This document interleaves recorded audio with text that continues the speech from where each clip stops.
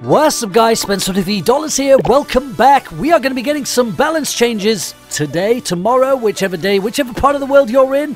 Now interestingly enough, balance changes are coming to 8 different cards, so right now I'm making a deck with those 8 cards, which are going to change. We're going to go straight into the ladder. I don't have a lot of trophies right now, like 3,800. We're going to go straight in the ladder, and we're going to see if we can win with this deck, and I'll go through individually each of the cards, what's going to be changing. Then maybe we'll battle somebody in the clan. Why not? Let's see if we can win with this. If I can win with this, it makes me OP. Not really. It makes me lucky. Alright, so I'm glad to see, by the way, that the Witch is changing. I am glad that the Witch... I think the Witch is one of my favourite cards, and I don't get to use it in the higher arenas. Nobody uses the Witch in the higher arenas. Too many counters to the Witch. Maybe with these balance changes, the Witch will come back, but I still don't think so. There's too much against it. But lower down, it's still going to be an OP card. Alright, guys, we're up against Gandalf from Chili or Beans. And let's have a look. What do you got, Gandalf? So I'm going to go through each of these cards, guys. I'm going to let you know what the difference is going to be. Now, the Witch damage is increased by 6%. Like I said, I don't think that's going to make a big difference in higher arenas. But if you're still using the Doc Dollars deck lower down, that might really help you out. I don't know. Now, the Executioner, this is the card people have been waiting to see a change with. Executioner, damage down by 6%.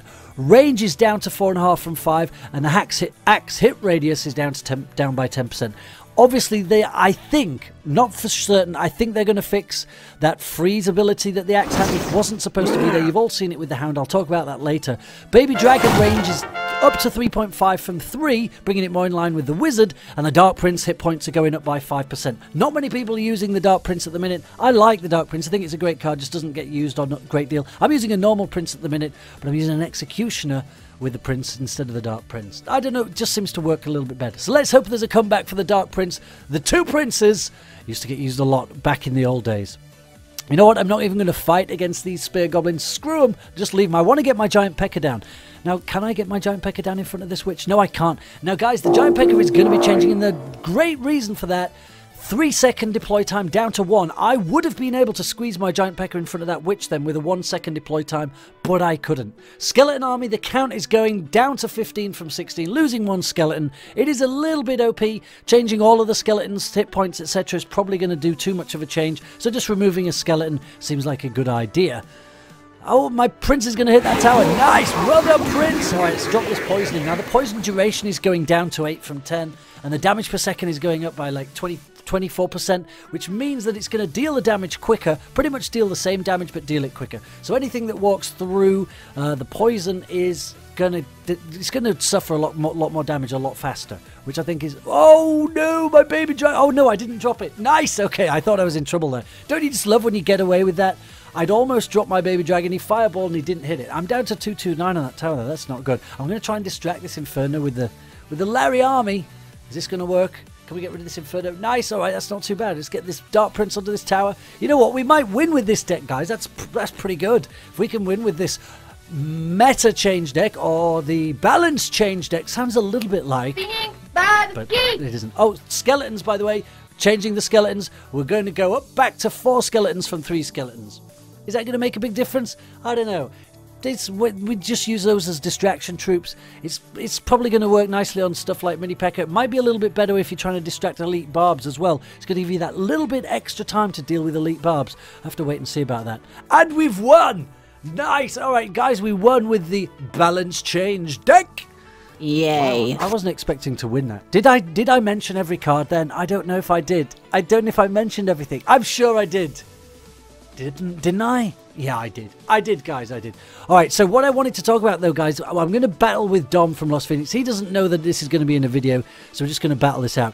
Now, the Executioner, it does have, like, a stun effect. You've probably seen it versus the Lava Pups, when they all get clumped together, Executioner kills them. But it also happens against stuff like the Mini PEKKA. So it does seem to have a little bit of a stun freeze effect, which it was never supposed to do, apparently. And I think from tomorrow, that effect will be gone. I think. Not for sure. They've not said it definitely will be. They just said some glitches will be fixed. That is the only glitch that I can think of. You know what? The Dark Goblin, he is a pain in the ass. I really don't like the Dark Goblin. I don't like coming. It just seems like he's shooting way too fast. Look at this. We've got some hits off here. That princess, I'm going to poison the princess and the Dark Goblin. I've not been using the poison much. Not going to make much difference in a situation like that where all of the troops are stationary. But it is going to make a lot more difference where troops are walking through the poison instead of escaping out the other side without being dealt all the damage. They're going to get a lot more damage dealt to them. All right, let's get Baby Dragon out. So Baby Dragon's range is going to be going up. I think the Baby Dragon is a good card.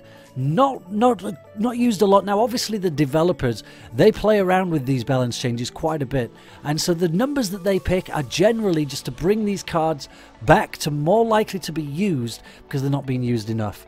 Like I say, I don't think there's anything you can do to the witch, and they've even admitted it actually online on the website, because if they do too much to the witch is just too OP low down. You can unlock the witch in the very first arena. So right at the beginning of the game, there are people with witches, so you can't make the witch too strong. That's how the Doc Dollars deck got so strong. Look at this bloody Dark Goblin shooting so fast at my execution, nearly killed it. Right, let's try and get the skeleton army around these goblins. Is that going to work? It's not my favourite way to defend a goblin barrel at all. And normally somebody sends a log right after. Let's wait and see. Has Dom got a log? He's not going to drop a log. He's going to drop a princess. I'm going to poison her again. So he can't drop any other troops. All right, she's going to go down. So the princess, it's going to be like 25%. They're going to drop like, they're going to be 1/4 faster at killing these. He's firing a cannon. Since when is that a cannon? Firing a rocket at my tower. And he's tried to sneak in with the Dark Goblin. So there's the three skeletons. It's going to be back up to 4. He's managed to sneak down my tower, and he's managed to throw a log at the same time because he remembered that I'm having to defend the goblin barrel with skeleton army. It's the only thing I've got. Even the new poison isn't going to do that. It's not going to be quick enough. Got the tower down. Time to pull that lever, Mr. King. All right, perfect. All right, we're ahead here. Look at this Dark Goblin sneaking around the back. It's going to go after my witch. Is this going to go after my witch? Look at this Dark Goblin shooting my witch. He's going to kill my witch. Oh my god, he nearly got it, and now he's... Well, that ended up being kind of a waste of a rocket, because my witch was almost dead anyway. Although you do need to make sure you finish off a witch. She's still generating skeletons after all. I'm losing my Giant PEKKA. A lot of people complaining Giant PEKKA is a useless card at the minute. Just nobody seems to be able to get it deployed. Too many ways to distract it. Now, with a quicker deploy time, it will be slightly better, but I don't know that that's going to make a big enough difference people to be using it in the deck. They might use it more on defense than on attack. So because you can defend, for example, you could use a Giant PEKKA on a Royal Giant or something if you could deploy it in 1 second rather than 3. I don't know, that might be one possible way, but I don't think it's going to be any easier to attack with it. Once it's walking, it's really easy to distract. So let's send my Dark Prince again, and I'm going to drop my poison, see if I can get all of this stuff. Now that is a situation where the new poison will definitely help. Would be poisoning that little knight there a lot quicker. I'm going to get his tower here, I think. If I can stop this skeleton army, stop this goblin barrel with my skeleton army. Get the Dark Prince in on the middle. I think I've got him. I don't think there's anything he can do to stop this. I got my Dark Prince in the middle, which distracted that pain in the ass of a Dark Goblin. Going to get his tower down with this poison. You know what? I'm kind of enjoying using the poison. Not used it in a while. Not many people using it. I think poison will be coming back. Coming back for the win. Oh, that was close. He almost got me. Right, this is it this time. Is that going to get around his Inferno? I think it is. He's got to drop his log. Dropped his log. Too late. Poisoned his tower. Down it goes. And we won with it. So, guys, that is the balance change deck. All 8 of those cards are going to be changing. So maybe it's going to make a difference to your deck straight away and you don't have to do anything. Guys, this will be the first of 2 videos today.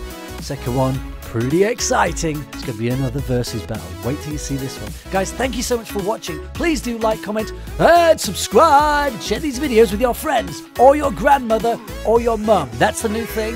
Until the next time, you take care.